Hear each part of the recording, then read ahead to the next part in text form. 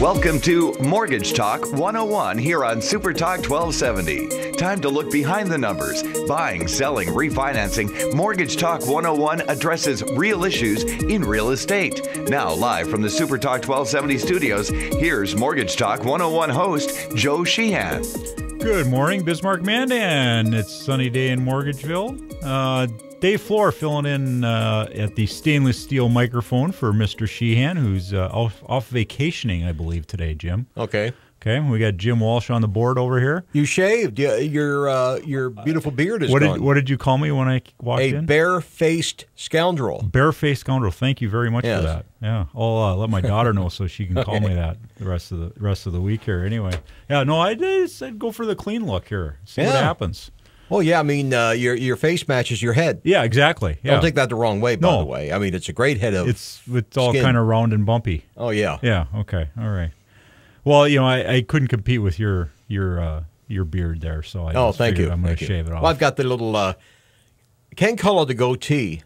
Yeah. Van Dyke. It's a Van Dyke. I have a Van Dyke. Dick Van Dyke. Yes. Or Jerry. Who would you like better, Dick or Jerry? Well, everybody prefers Dick, although Jerry did have one really good role. Coach. Yeah. Yeah, I mean, he was absolutely awesome on that. He was awesome. Yeah. I mean, nobody really thought he had it in him. I mean, Jerry Van Dyke for years was notorious. I mean, he was a brunt of jokes. He was a punchline. Yeah. You know, blah, blah, blah. How funny was he? He was as unfunny as Jerry Van Dyke. And then he did Coach and surprised everybody. Yeah, he was awesome in that role. So, so I guess you could say Dick Van Dyke had a little more. He had more of a career than his. Oh yeah. Jerry did. At least until he fell over the ottoman. Yeah. There we go. Okay. All right. Well, folks, let's talk about mortgage rates. How about that instead of talking about the Van Dyke family? All right. Let's see, folks. Mortgage rates. The Freddie Mac weekly survey. The 30-year fixed-rate mortgage averaged 4.19%. That was down from last week when it averaged 4.2, so it went down a whole 1 basis point, Jim. Ooh. Now, if you looked at this, and again, this is going back for the week to last week, so it's an average of the last week.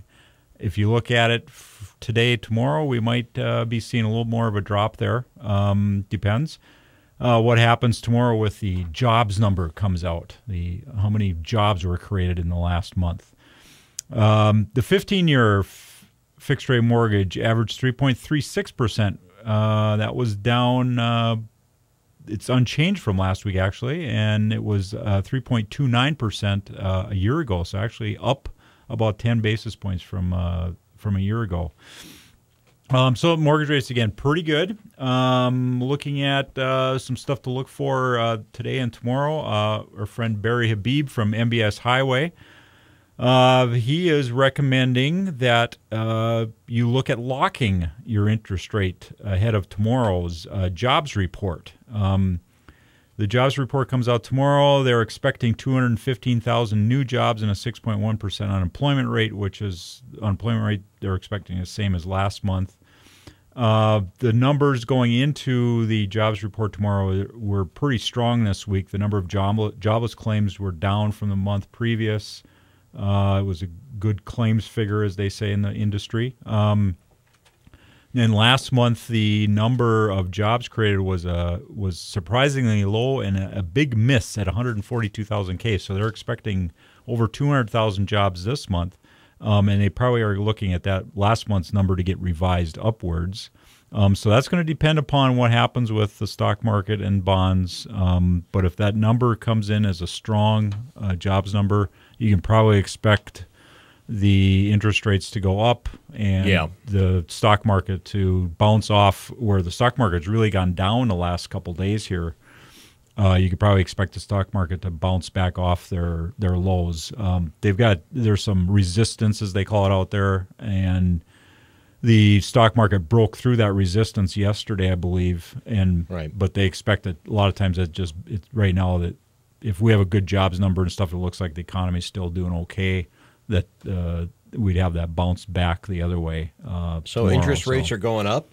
They could. If we get a good jobs number, if it looks like the economy's created a lot of jobs last month, then you could expect interest rates to go up, and that's why the MBS Highway, Barry Habib, they're advising that we that if you're sitting there debating whether you should lock your interest rate in, it's probably a good idea to lock it in. Okay.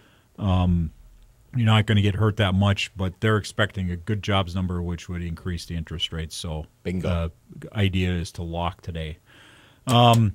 Speaking of interest rates and unemployment numbers, there was an article here this last week. It was on CNBC, and a gentleman named Kyle Bass, who's I think he's like a hedge fund guy, Heyman Capital Management.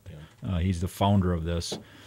And he's saying that you really look at, the unemployment rate. This is something Joe and I have talked about, what the real unemployment rate is. He's looking at it as, if you looked at it with the people that aren't looking for jobs, they've dropped out of the workforce, the unemployment number would actually be around 11%, is what Mr. Bass says.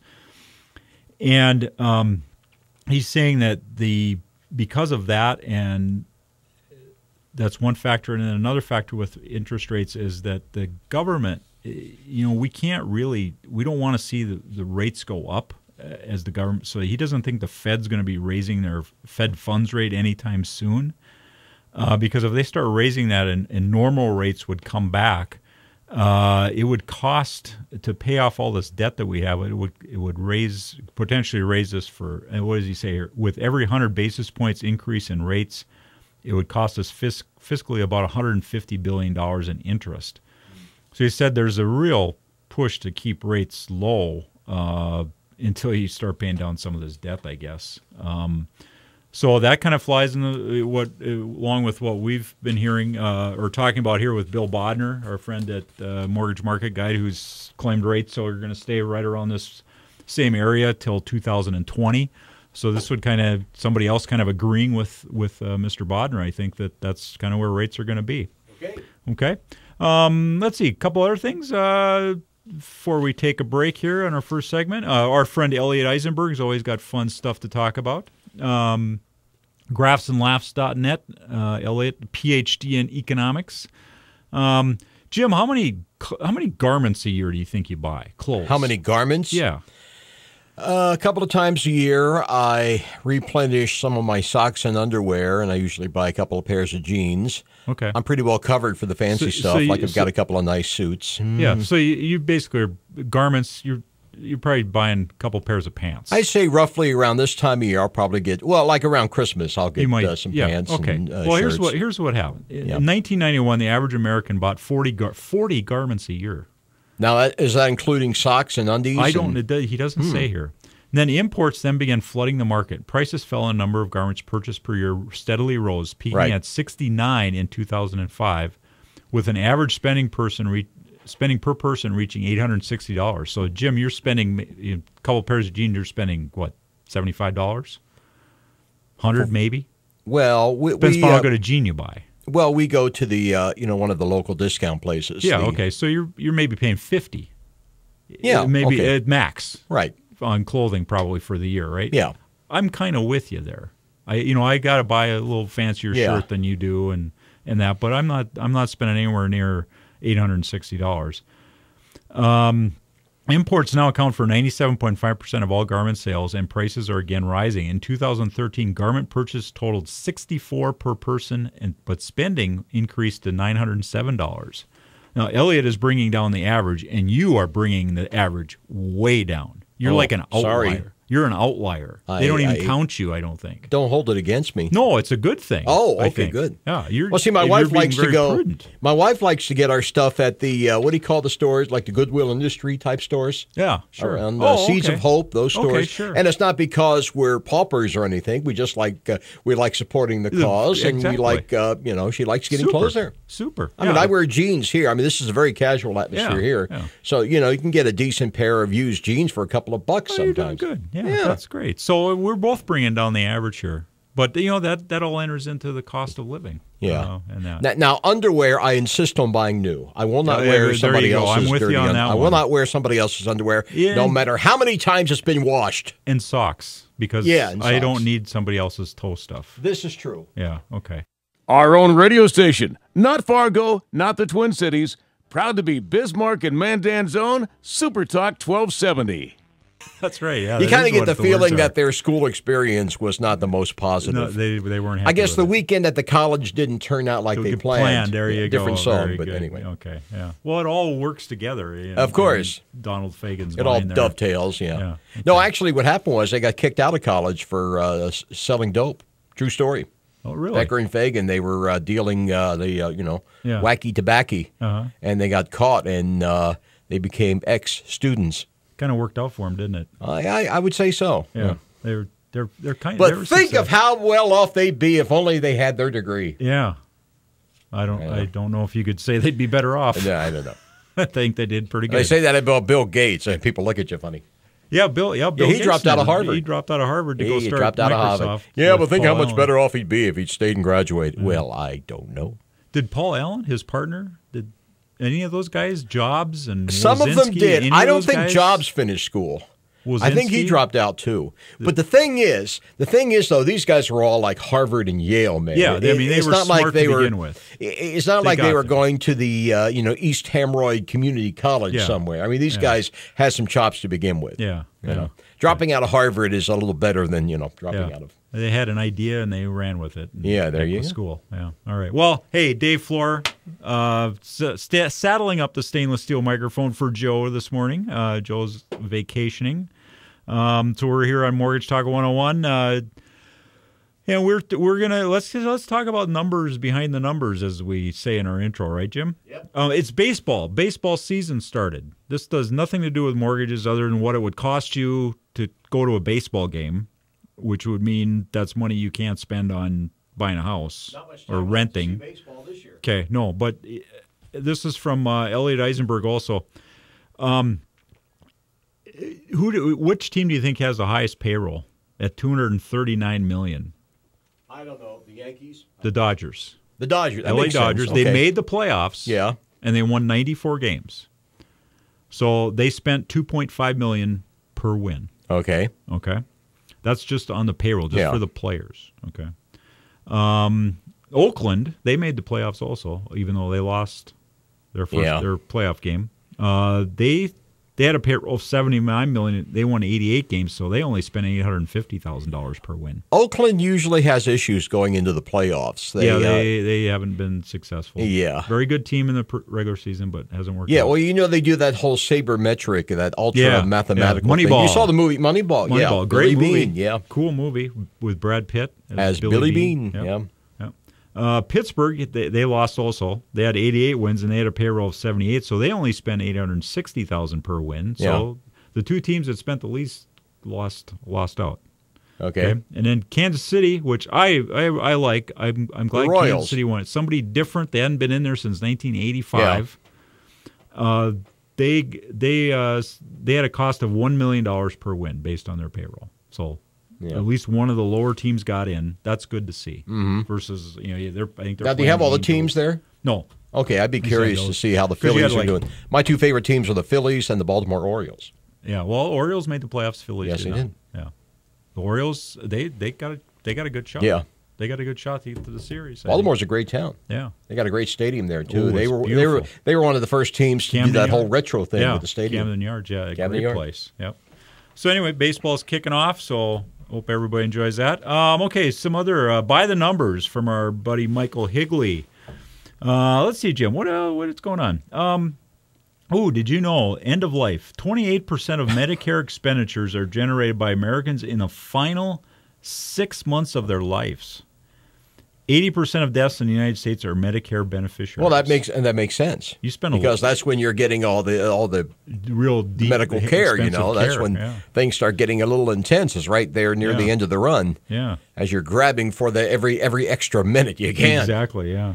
Oh, boy. Okay, frick and frack. 20% of the world's natural gas is produced in the United States. We are the largest producer of natural gas on the planet. Okay. There's a joke there somewhere. I think there might be something about beans or Tex-Mex food. We eat more beans than we should. I don't know. Yeah. I don't know. That's this is. Or it's the cows. It's those flatulent cows putting all the methane in there. The it's the cows. That's what it is. Yeah. Okay. Let's see. What else we got here? Final answer. President Obama announced, well, this is going to violate Joe's no Affordable Care Act. No Obama zone. No Obama zone and no talking about Affordable Care Act, but he's not here. So I don't know if we're technically violating Joe's not here. He's not here. Neither Joe's is the president. Yeah. Okay. The president announced on April 17th of this year that 8 million Americans had signed up for health insurance coverage between October 13 and April of 2014 as a result of the Affordable Care Act. That number was revised to 7.3 million enrolled Americans as of September 18th. The $700,000 reduction is a function of individuals losing coverage because they failed to pay their monthly health insurance premiums, and individuals securing new jobs that offered employer-provided health insurance. So whatever that means in the big scheme of things, I'm not sure. So it sounds to me like things really haven't changed that much. Yeah, I'm not. I don't. The people who can't afford health care still can't afford the health care. Yeah. Well, that's kind of what it's saying, right? Yeah. They couldn't afford the premium, so they're not signed up anymore. Okay. Disconnect. No, we had a recession in the United States in 2008. It officially ended 5.25 years ago on June 30th, 2009. Did you know that? I did not know that. Okay.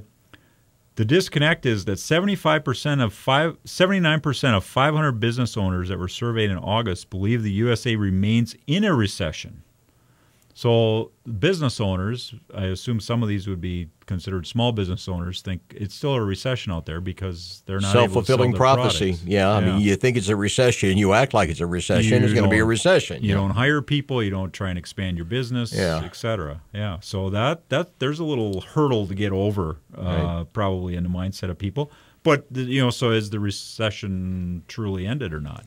I don't know. I guess by statistic-wise. Well, I think it ended here, certainly. It's done here. Yeah. There's no recession here. Mexico versus China.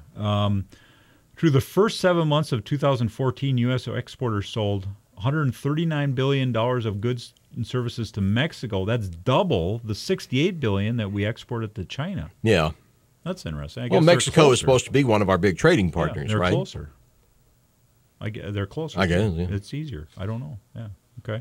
Okay. People. Okay. Well, these are people that can afford to buy a house. 100 professional male golfers and 7 professional female golfers have made at least $1 million in tournament prize money during the 2014 season. Okay. The men's 2014 season is over, so only 100 of them made $1 million. Oh. Bum. Okay, but the women's golf season has 8 events remaining, so there's still a chance for some ladies to make over $1 million. Yeah, don't expect them on the street corner with a tin cup full of pencils anytime soon. I play golf, and I'm happy I win $5. I put in my $5 in our game when I play, and I'm happy to just walk out with $5. And well, I shoot in the low 80s. Back. You do you? If it gets any warmer, I don't play. You don't play. Sure. Yeah, there you go. All right, I'm kind of with you on that. Good night, everybody. Yeah. So anyway, I'm not in that category. I'm happy if I make my $5 back. So, okay. Yeah. Because if I make more than the $5 back, then I probably have to buy the round of beer. Yeah. If I win the most for the day, old 19th hole. You're expected to pay for the extra. So not a good deal. Well, what else are we going to talk about today? We're not talking a whole lot about mortgages and interest rates, but we're having fun, right? Yeah. Oh, okay. All right. Well, we'll get back to it. We're going to talk about drones. And the use of drones in selling real estate. That might be interesting. And you found a very interesting article about a drone. Somebody shooting down a drone. Somebody shooting down a drone. Yeah. And of course, a lot of people weighed in on the use of drones in this article we're going to talk about. And then we'll find some other mortgage stuff to talk about. So let's see. What's our dirty work? That's what we got. Well, that would be the oil field jobs. That's a little dirty work. That was Katie Lied, right? The album? This is from Katie Lied, yeah. I think so. Good tune. Yeah. All right, folks, we'll be back on Mortgage Talk 101. Right now, it's 46. Get the traffic and weather information you need anytime on Super Talk 1270 and online at supertalk1270.com. All right. Let's do it again, Jim. Go back, Jack. Do it again. Go back, Jack. Do it again. We are back from break, and we're going to do it again. Yeah. All right. Mortgage Talk 101. Dave Flohr here, saddling up the stainless steel microphone. Joe's vacationing. Jim Walsh on the board, and it's a nice day out there. It's a beautiful day. It's now, really it's good one. supposed to, now, like he was just saying, it's supposed to rain later on today. And it's Or supposed to- showers, maybe. It's supposed to get cold tomorrow, I think, right? Yeah. In the 30s tonight. It was in the 30s this morning. When I got in here around 5 o'clock this morning, it was about 39. And they're talking, Vikings play the Packers tonight. Yep. And we still don't know who the quarterback is we going to don't be. know if Teddy's going to play, but we do know that it's supposedly going to rain there, and they're actually thinking there might be bad thunderstorms where the game would get delayed. Oh, yeah. The game would get delayed until the thunderstorms pass, so that'll be interesting. See, I think they should do that with baseball, too. They should play baseball in all kinds of weather. All the sports, just play it all in weather. I mean, what is this canceling baseball because it's raining? Yeah. I don't know. It would be harder to play baseball in the rain than, I suppose. than football. Be a lot more sliding going on, probably. Yeah, definitely. Yeah. It would get a little sloppy out there. But I mean, football, they play in anything. A tornado, passes through the stadium. They play through that. Okay. Well, folks, if you have a question for us, 663-1270, feel free to call in. And actually, it'd be great if a realtor is listening to chime in on this next topic we've got here. Drones. Jim, drones. Amazon wants to send us our packages with drones. Right. And you order from Amazon, and they'd fly it into right to your front door. Did you ever see that? I think it was on 60 Minutes the first time I saw it. And they just flew right up the door and dropped it off and left. Yeah. Okay. Mm-hmm.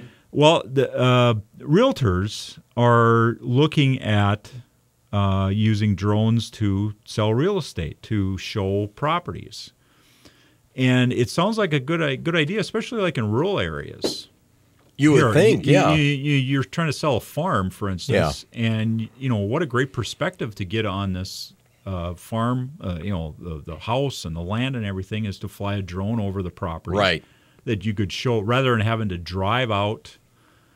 You're showing somebody they fly into Bismarck, and then you drive them out to this, like putting a little camcorder thing on it and flying it around so people can see get an aerial view. They could see this place from their. Wherever they're from, right? And just I'm interested now. I want to physically go out and look at that place. It sounds like a great idea. Now, in a town like Bismarck, Mandan, might be a little bit harder because of trees. You'd have to. I don't know if it would work in a town area necessarily. I don't know. Oh, but out rural areas in around town, it would probably work great. Well, the FAA has a rule in place that says you cannot use drones for commercial purposes.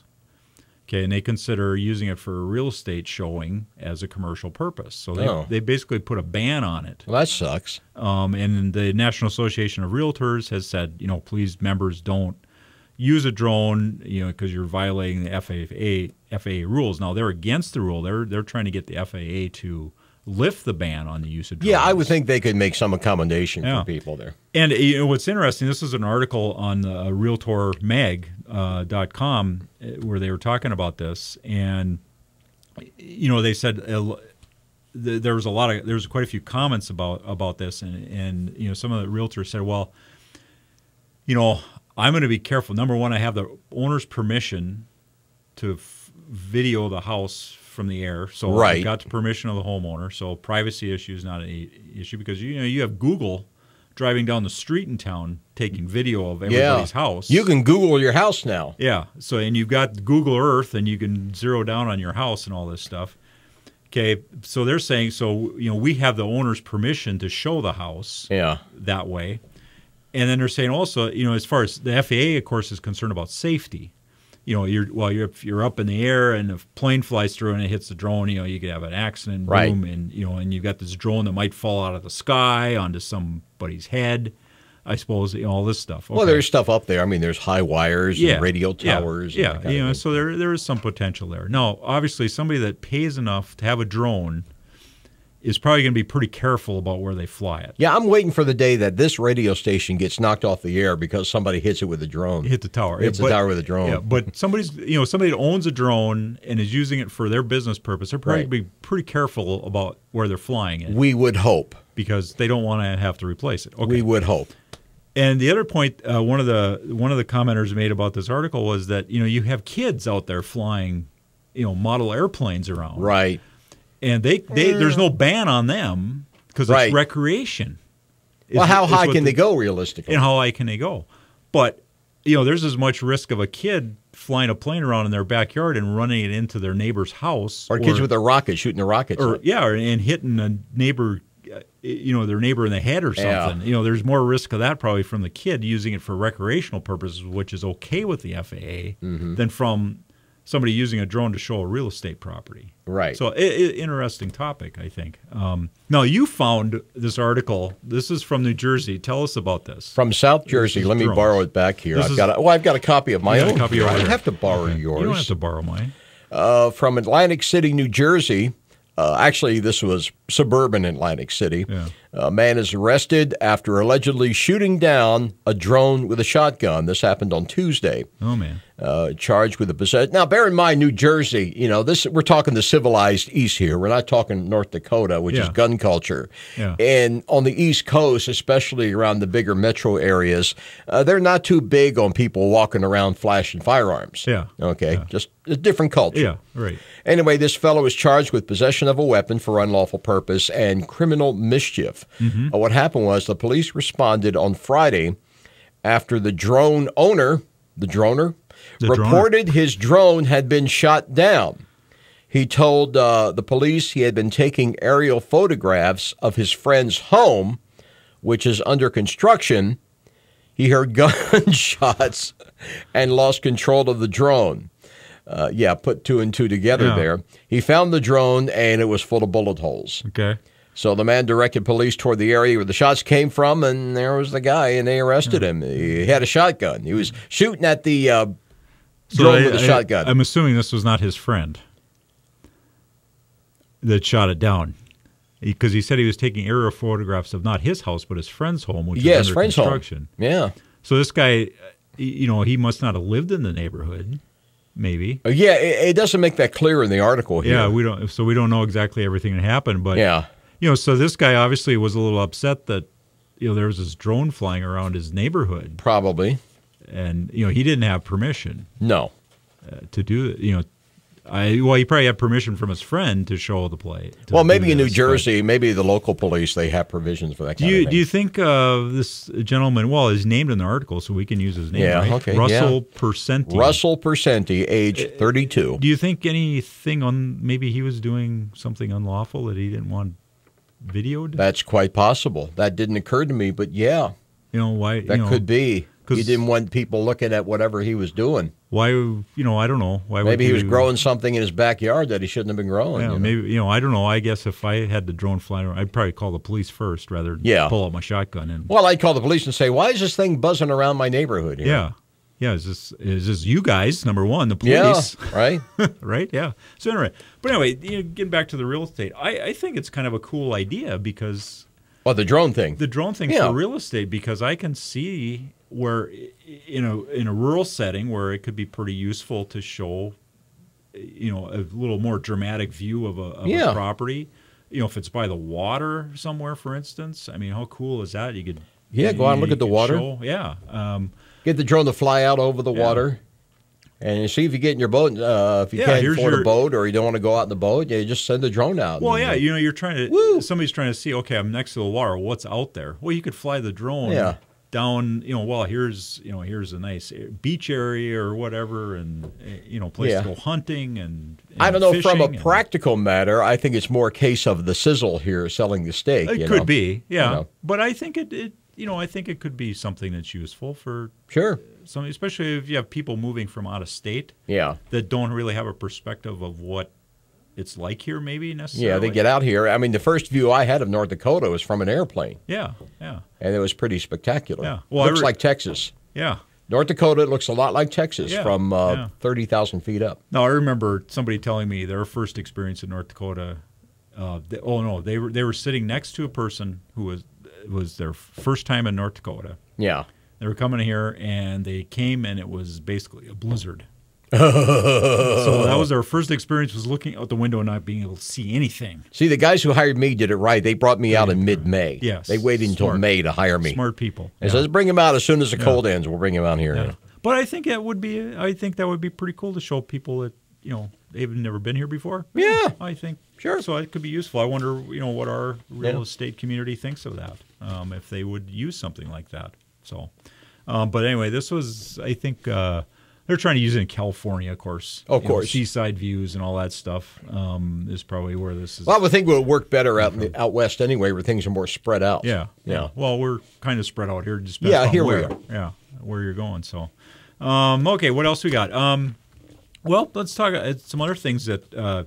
Speaking of California, and cost of living. And we talk about inflation. It's not really going up or anything. It depends upon how you count inflation. Yeah. Gas prices are going down now. They're talking about for the fall season going in some areas. It might actually get close to $2 a gallon. Yeah. So maybe this stuff factors into being able to afford your rent, being able to afford your house payment. Think about saving money to buy a house. Out in California, they got a drought going on in the West. California is particularly hard hit, and I don't know if we understand what we rely on for California for agriculture purposes. Sure. Really fruits and vegetables are grown a lot out there, and that drought is really going to affect the cost of things like rice, alfalfa, tomatoes, spinach, broccoli, etc. So Governor Moonbeam will set it right. We're going to be paying more for that kind of stuff because they're going to have to tap their taxpayers out there to pay to try and fix their water systems. So it could be interesting. Okay, folks, we'll be back on Mortgage Talk 101. We're going out on Asia. Steely Dan. Currently, it's 55. You're never more than a few minutes from a weather update here on Super Talk 1270. All right, folks. Bismarck Man, we're back on Mortgage Talk 101. Dave Flohr filling in for Joe at the stainless steel microphone. Jim Walsh controlling everything in the studio. Drink your big black cow. Yeah. And get out of here. All right. Well, Jim, let's see. Let's talk about a lot of talk out in the mortgage finance world and housing world about renters versus owning a home. Well, especially around here, it's so difficult to find a place to live. Yeah, and it's actually becoming a problem nationwide. Yeah. Rent costs are going up, and you would think, if rent costs are going up, that would make it a good time to buy a house. But because of what we've talked about on the show here before with student debt, right, and jobs that people are. Maybe went through college but aren't able to get a job that pays them really well, enough to save money to buy a house and afford a house. So they're living with mom and dad, or they're getting out of school and they got a college degree and they can't find any work to go with it. Or they're joining together. Roommates situation. Basically, still living in college, you got roommates to afford things, and a lot of people are very concerned about this. Sure, because you as the demand for rentals goes up, the prices are going to go up. Yeah. Okay. So, what happens then? Well, you can't afford to save money to afford to down payment on a house. Right around here, it's a mess right now. And in North Dakota, we certainly have seen that for quite a while now. The demand for rentals is growing, and the demand for single family housing is growing also, which has raised the prices. But this comes from actually a blogger. He calls himself Dr. Housing Bubble, but he's looks at basically the California market. But this has some interesting information on it. This article he talked about, we're turning the nation into permanent renters. Stagnant household incomes and growing renter class strikes at core of home ownership. And he's got some charts in his article here, but the ones that stand out to me here is the shrinking middle class. Which you would consider would be the people who have gotten out of college, got a job, right, and they're starting to earn pretty good money, and they're the middle class, right? Yeah, the millennials just getting out of college. Yeah, okay, and that was us at one point, right? We were in that age group. Oh, we were the boomers, but they're talking about the shrinking middle class. This is the share of households in the middle tier of earners. Okay, caught in the middle. Okay, and back in 1970, about 57% of the nation was considered middle class. Right. Okay. And, a lot of people were able to afford homes and et cetera. Okay. Since different era. Since 1970 through 2011 here, that has shrunk by over 10%. Yeah. Now the middle class is about 45% of the household shares. Well, it used to be you could get a decent place to live to rent for $200 a month. Yeah. I'm old enough to remember that. I think I remember paying that about that much, 300 maybe, somewhere in that neighborhood. And 300 was pretty up there. 300 was upscale. I remember. I had a good place, first place I rented. Yeah, I had a friend who lived in San Francisco in 1979. They were paying top dollar rent there. It was $500 a month. Oh, and now it's that was considered outrageous for the time. And now we're probably above 2,000 out in San Francisco. Probably, yeah. Now, then this part I found kind of interesting. Now, since the crisis hit, we were talking 2008, financial issues, the nation has added 7 million renter households. Yeah. Okay, and he says it's not a coincidence that we have witnessed since that time also 7 million foreclosures. So you basically turned those 7 million foreclosures into rental households, which has pushed the demand up for that.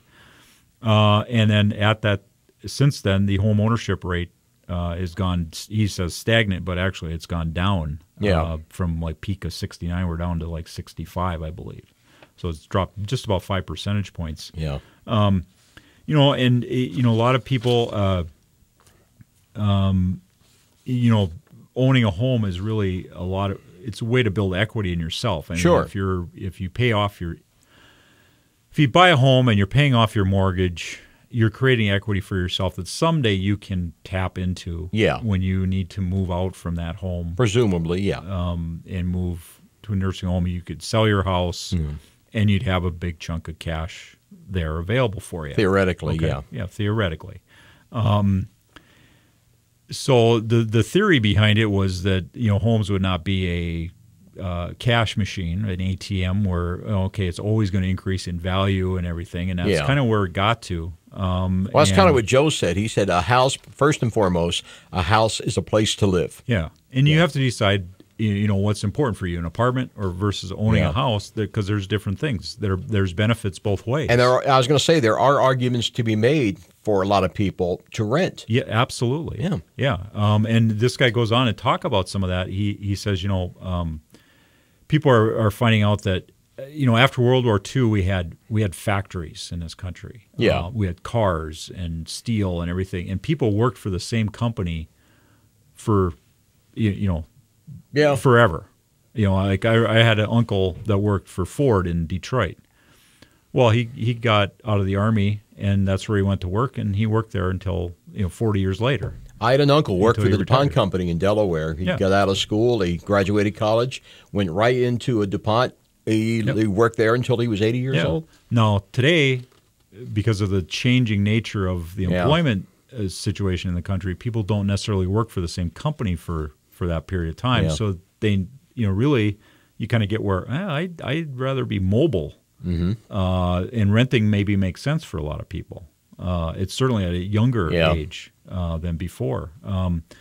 So that there's a lot of factors that are pushing things both ways. And we've done a lot to encourage home ownership in the country. You get special tax treatments, you get mortgage interest reduction, you get down payment assistance programs, which certainly in my agency, North Dakota Housing, we provide that. So there's a lot of things out there that promote home ownership. But people now the younger people are kind of looking at this and say, that's maybe not something I really need. You have to, if you are going to own a home, you really need to think about, is this the right thing for me to do? Is this what I want? And I shouldn't expect that it's going to become this great cash cow for me. It's a place to live that I can call my own. I have my own yard. It's a place my kids will call home, et cetera, and whatnot. So you have to think about that. But this nation of renters, as he calls it, by our policies and the way the job situation is in the country and everything, and the student debt, you add it all up, and it's really pushing people into renting whether they want to or not because they don't have a choice. Yeah, so, certainly around here that's the case. Concept, when they can rent or when they have to buy. it's very confusing. Yeah, today. Well, we kind of have the opposite problem here, don't we? Here, it's both. It's hard to afford to rent. Yeah, it's hard to rent. And there is not a lot of houses for sale across the state, so they're expensive also. Oh, so you got both. Tell me about it. Now, I think you were talking about the rent in your place is going to be going up. Yeah. And well, it just did. It just did. And it'll I'm go up sure again another 50 everybody's next facing year that, is what they're saying. And we've heard the stories up in Williston with the mobile home park that increased $500 a month for lot rent. And we have pets. That makes it even harder to Pets find are a hard place to too. live. Yeah. Very hard. Yeah. So, but there's you're kind of stuck one way or the other. Yeah. Okay, it costs as much to rent. It'd be great to buy, but that's going to cost me just as much or more. So it's tough to say. And a lot of this has to do with policy that's coming down from the feds, and a lot of people are saying we're protecting buyers right out of home ownership by all the regulations in the mortgage industry now and stuff. So it's which I think is part of the problem. I think we're not letting the market come up with solutions to these issues. Well, everybody agrees that the market is the best way to do it in the long run, but in the short run, everybody wants help with their own situation. Yeah. That's kind of what we're dealing with. Yeah, and I think we're trying to protect. There's a big push to protect consumers, especially in the mortgage place, because of what happened, in the last decade. Right. And I don't know if that's really the right thing. I think you have to let the creative people come up with solutions to the problems. Yeah. And people have to take a responsibility too. If owning a home's not the right thing for me to do, I shouldn't do it. All right. If that's not what I want, I shouldn't do it. Or if it doesn't make sense for me because I might have to move in 3 years, then probably I shouldn't do it. So we're trying to protect the consumer too much, and that's kind of throttling back the availability of credit in the mortgage place. And, but then you have the policy people that say, well, we need more lending, but the lenders are kind of pushing back saying, well, that's fine, but you've got all this regulation in place on us, so, that's two heads that are butting each other. And round and round we go. Yeah. So it's interesting stuff. If you're mortgage geeks like Joe and I are, not everybody is that, but...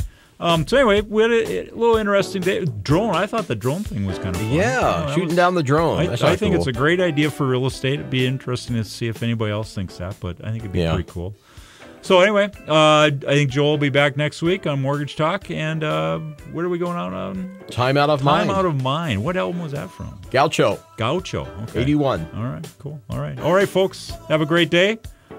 And Jim, we'll see you next week. Yeah. All right.